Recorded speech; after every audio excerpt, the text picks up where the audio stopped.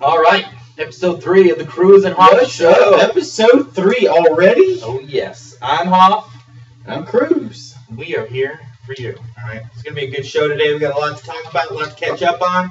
It's been a couple weeks since we've been able to go live, but we are back. Don't worry. It has been a while, now that I come to think of it. Better than ever. Yeah. Yeah. The last few weeks, think of the best shows, funniest things you've ever heard of, and that's exactly what it was. So, Yeah. That's literally all it was. But this will be even better, so you're welcome. All right. So, what have you been up to this week? It was good. I had an awesome weekend. I went to the Mumford & Sons show up in St. Augustine. Nice. Life-changing. It was absolutely awesome. Loved it, loved it, loved it. One of the best parts about the whole entire show, I mean, it was a 2-day festival, and they had a whole bunch of bands, a bunch of those emo bands and stuff. Yeah, whatever. I don't really care too much about them. Fun. You know that band Fun? We are young. Okay, yeah. Yes, them.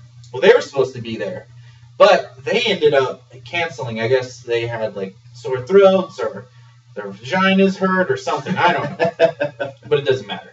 Anyways, they couldn't make it, so they had to fill in the spot. And who it turns out to be? Let's take a guess. Great guess. No, it was actually John Fogerty. Never. Okay, you didn't give me time to guess, but never would have come up with that one. John Fogerty, the lead singer of Creedence Clearwater Revival, in case you don't know. All right, the man is a legend. Yeah. A legend. He's in the Rock and Roll Hall of Fame.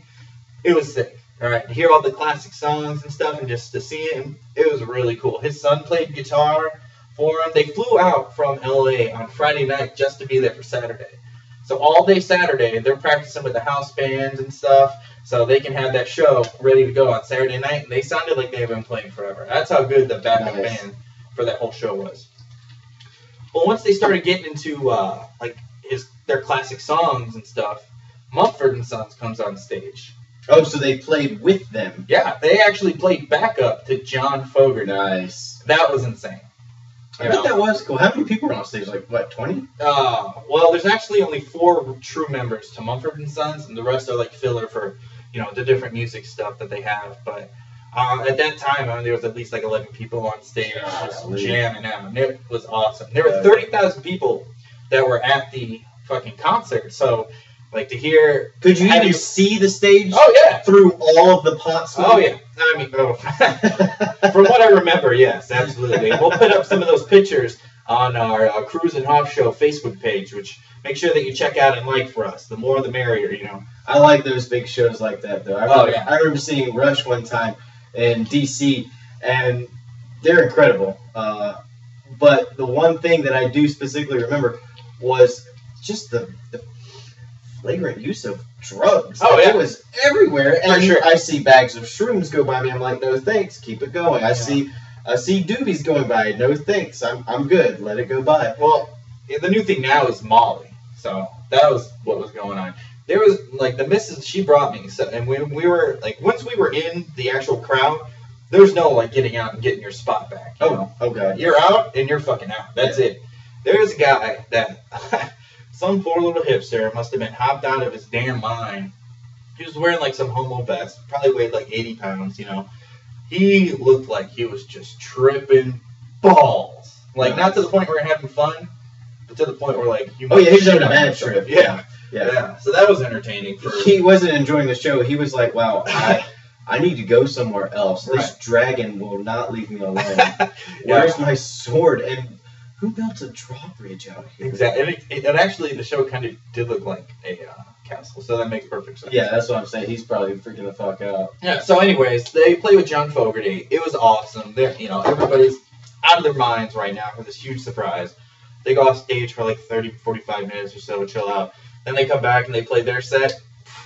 Awesome. It was awesome. It seemed like every single person there knew all of their songs. And like going to a show... and seeing that and experiencing it, really cool.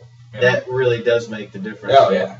Yeah, it feels like you're like part of the show. You're not just watching someone and like, okay, great, impress me. Yeah, it was awesome. So, special thanks to the missus for making that happen. So, that was really cool. Very cool. Yeah. Very cool. So, what else has been going on with you? Same old, same old. One day at a time. That's all I can do. Fair enough. Getting too fucking old. Too old? Yeah. What do you consider too old? When shit hurts and you can't move like you want to do. Like I've noticed here recently that there's certain things that I knew at one point in time I could do. Oh, hell yeah, that's nothing. I could get over there and do this and that. I can't do that shit anymore. And it kind of bugs me. How old are you now? Like 42-ish? 29. 29. Asshole. Yep. Not even 30 yet. But getting there. God damn, I feel like I'm... It's not that far away, right? Not ready to retire. I kind of wish I could hit this Powerball so I could retire. How badass would that be? That'd be good. If you do hit the Powerball, I want $100 cash. $100? Yep, cash. But in all quarters. That's my request. What are you going to do with $100 in quarters? Laundry, nigga. Tighten up. Duh. You have a laundry machine. It doesn't take points. Oh, well, it'd still be cool. Just pay for everything. Hell, you wouldn't have to pay tolls for the next 30 years. Well, I don't pay for tolls now. I just keep getting those fucking letters from ePass and SunPass and eRail and whatever. You know, I learned a trick, and I only say this because it happened to me very recently. What's that? If you honk your horn, you won't get a ticket. What? You won't get anything in the mail. That is bullshit. It is not. I thought it was, as a matter of fact, I was riding around with tea bags. We were going to the Orlando City game, and I don't have cash on me. Hell, I don't even have change in my cup holder. Must be nice. Well, it's because I use my card for everything. Right. I don't carry around cash. So he lived out in East Orlando by UCF. So we just jumped on the 408. We're taking that all the way to OBT to get on, go see the game. I didn't have any toll money. Man, this Four Loko is delicious, by the way. Yes, it is fucking delicious. How about that watermelon with a little bit of the Dragonberry Bacardi? Yes. Yeah, because Four Loko doesn't fuck you up enough, we decided to add more liquor to it. How about some rum? Be shitting my pants. It's delicious. Yes. I can't keep the cup down, as a matter of fact. I peed a little bit on myself already. But, as a matter of fact, like I said, I wanted to stop at a gas station, which you had to pay a toll to get off the exit ramp. Okay. So just so I could go and get cash at the ATM. Gotcha. I emptied literally everything out of my cup holder and just chucked it at the little basket that catches your change. Which never catches anything. No, and I was still like 15, 16 cents short. Yeah. He's like, oh no, don't worry about it. Just honk your horn and then drive on. I'm like, what? He's like, yeah. You won't get a bill if you just honk your horn. It's something about like it lets them know that you'll get them back. I have fucking I don't. No way. This was fucking 2 months ago. That is not accurate. I have not received the first thing in the mail wanting money from the Orange County or whatever for not paying their toll. Yeah, but when you do go to try to renew your license or try to get a new ID or do anything with the DMV, they're like, oh, well, Mr. Crews, you owe us 75 cents. Exactly. No, they always jack that shit up. The only one that I've ever had to pay a ticket on is going across Lake Jessup into Lake Mary. Oh, that $2 one? That's a fucking big toll. So they're not there's no leeway on that one. Yeah. You can honk and do whatever you want. You're still getting that bill. Have you seen that they have like envelopes by them too? It's like, oh, couldn't pay us this time? Here, just grab an envelope. How is that okay? I would just grab an envelope every time and like, oh, gotcha, next time. How are they going to know? Basically what you do is you turn that into the next toll plaza. But at Jessup, I don't know that there is another toll plaza. That's why they charge you the $2. Because that's the last one before you hit I-4. Probably if you make it past that bridge with all those gators on the bottom. You're talking about going south. Yeah, well, either way you go over the bridge. Yeah, you hit the gators, and then you're lucky if you get through the gators to pay. Like you have to pay $2 to get your ass eaten by fucking alligators. Right. That is Lake Jessup the most populated alligator lake in Florida or the world or something like that. I know Florida. It's a very heavily populated lake. As far as water systems go, obviously the Everglades is the highest populated. But as far as lakes, I really don't know where you put the dividing line. I know there's a shitload of gators out there. Yeah, fuck that. I would not go swimming in there. I wouldn't go swimming. I've gone boating out of the Black Hammock. Yeah. Oh my god, dude, they're fucking all over the place. I'm actually scared of water. I think you know that, but everybody else doesn't. I am fucking terrified of water. Like lakes, rivers, oceans, fuck that noise. No, thank you. Really? Have you ever watched Animal Planet? Shark Week, river monsters, the list goes on. That's real shit. There was a guy in my high school that died from getting amoeba up his nose just from swimming in a lake. Went to his brain. I've heard of kids getting that from swimming in pools that haven't been cleaned and taken care of for a couple months. That bacteria starts growing, you get amoebas, and next thing you know, you lose your dick. I mean, how does that happen? There's a silence over the audience. We'll cut that out. What? You lose your dick? Yeah, you get the fucking amoebas and it goes up there. You get a bacterial infection. You've never heard of the amoebas that are attracted? I saw it on that movie with The Rock. No, when you urinate, that's what they're attracted to, is the warm water. Yeah. Oh, God. It's very similar to that movie, The Rundown. Yeah, you know what I'm talking about. Yeah, exactly. Get your weenie out here. You're gonna get a bug. It's gonna crawl. Yeah, he was chasing Sean William Scott down in South America. I think The Rock's a pretty good actor in general. Dude, I love The Rock. Dude, if I could be, he's one of the people I could be. If I could be anybody, it would be him. I think it would be badass. You want to be The Rock? Who doesn't want to be The Rock? I'd like to just hang out with the guy. I don't want to be him. How could you not want to be him? I mean, he's got shit just like the rest of us have. It's just, he's a fucking cool dude. Yeah. Yeah. I don't know. I'd want to be him. That'd be pretty. How cool would it be just to hang out and drink a beer with The Rock?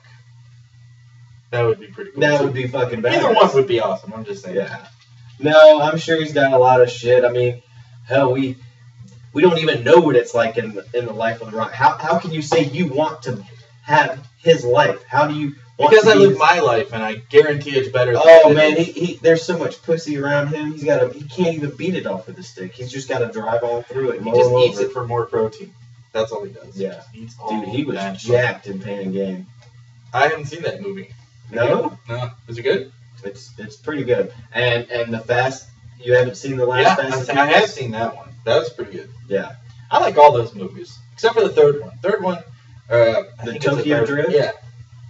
But they tied in that one, the Tokyo Drift, with the last movie that came out. Yeah, they all kind of linked, in different ways. I just think the guy that played in Tokyo Drift, I mean, the redneck guy. Yeah, his biggest. All brothers go fast. Yeah, his biggest claim to fame was the little kid in Sling Blade. That's him. That's him. I like the way you talk. Really? That's the same guy. I did not know that. He's in the new movie Jackie. He's one of the teammates, the Jackie Robinson story. Oh, I never saw that. I don't really care about that. Oh. I just happen to know. Okay, there's a few films he's been in. He was in another one. I think it's called 7 Days in Utopia. Oh, it was terrible. He was a. That's what I call my girlfriend's period. No. Sorry. That is 7 days of hell. That's Navy. Hell Week. Hey, the Navy got it right. I don't mind a little period time. Shit don't bother me at all. Yeah, you just gotta change your sheets a lot more often. Change the sheets, nigga. We got towels dedicated. Get plastic sheets. Plastic. I'm not trying to Dexter her ass. I'm just saying. It does look like a Dexter kill room after the fact. It looks worse. It definitely looks worse. Holy shit. And then, who dares call? Who dares call? I'm getting a call right now, too. That's weird. Oh, well. Not time for break just yet. No. Anyways, so what else is going on? Other than your phone. I've never heard your phone being loud before. Of course it is. Let me get that for a second. So you're just going to be stuck with me. Oh, I keep getting these fucking random numbers. This one's from Jamaica. Jamaica? Oh, it literally says Jamaica, too. Yeah, Jamaica. Like, I get the fucking weirdest phone calls. Hey, man, you ever been to Jamaica? Jamaica is awesome. Big fan. Yeah, there it is, right there. Yeah. Fucking Jamaica. 876. All right. So if you ever see an 876 area code, you know it is Jamaica calling you. Where the fuck? I didn't know they had phones in Jamaica. They don't. They've got cups with strings. Yeah, they do. And lots of machetes, too. At least it's terrifying, but it's really nice. It's just fuck. I gotta figure that shit out. I get that literally every day, and I really have no idea. We should just pick up one time and be like, hey, man. How you be? I like a red stripe. Up slap on the base, man. Slap on the bass. No? I got nothing. Alright, that's fine. So, yeah, this Four Loko is good. Yeah, delicious. Too much booze, though. We need to calm that shit down. Oh, there's never enough. So what else is going on? There's a couple things came out this week. A couple new video games. I kind of want to talk about Four Loko some more. Alright. I had a pretty good experience this weekend with Uva Berry. Uva Berry. That was pretty fun. What is Uva Berry? I guess it's like grape. Grape? They have a grape flavor, though. Right. Well, it's... I don't know whether it changed names to become more marketable. Uva Berry sounds more intriguing. What is an Uva Berry? I don't know. It tastes the same to me. But I watch Food Network like it's going out of business or some shit, and I've never heard of an Uva Berry. Maybe it's one of those things that makes you lose weight. I don't know. Maybe we should go on the Four Loko diet. How about that?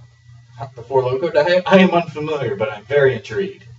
I don't know. Fuck, just drink Four Loko all the time. Don't eat nothing. Don't drink anything but Four Loko.